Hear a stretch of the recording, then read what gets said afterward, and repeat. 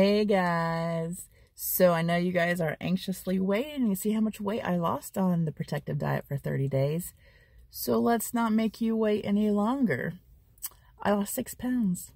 I know, a week ago I told you I lost 8. I gained 2 pounds. I was super disappointed.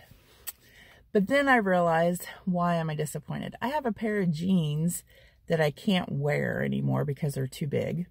I mean, I can wear them, but I'm always pulling them up. So it's like, how is it that that's why I hate the scale. It does not measure fat loss. It does not measure things.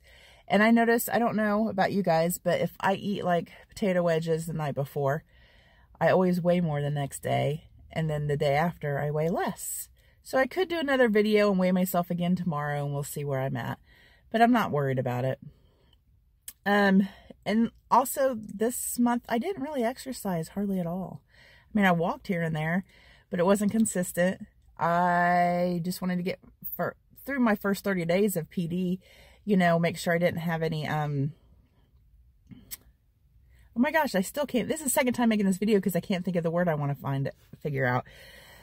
You know, when you stop drinking coffee, like your headaches, you know, you start feeling grumpy and you start feeling like side effects, but that's not what I want. Oh my gosh. Anyway, so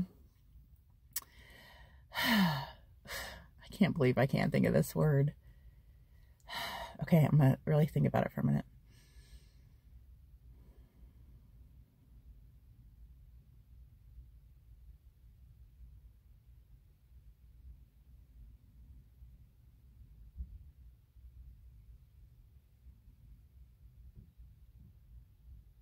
Damn it. And I know you guys are thinking, oh God, you're an idiot. Okay, so, anyway, toxins, like getting rid of toxins. That's what it was. Holy shit. Woo.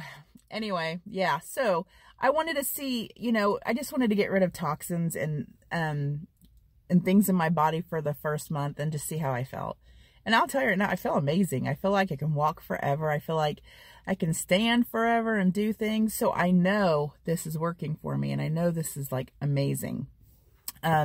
So also, like I said, I have a pair of pants that I can't wear. My clothes are getting baggier. So that's awesome, right? I mean, we need to stop focusing on the stupid scale because it really doesn't measure stuff. Not the way it should. And we all rely on it so much.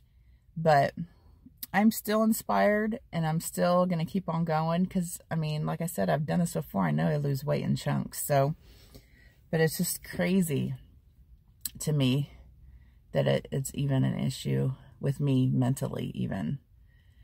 But I will tell you this week and moving on the next 30 days, I plan on working out a whole lot more. I mean, I already worked out twice this week, which is Monday and Tuesday. And I plan on working out 5-6 days a week. So we'll see if that has any effects on it. And I do want to up my veggies. So I am going to try to up my veggies. And usually when I eat something, I add veggies to it. So it's not like I didn't eat any veggies. But I'm definitely going to add more veggies, okay? I'm trying to think of anything else I wanted to tell you guys. It's just,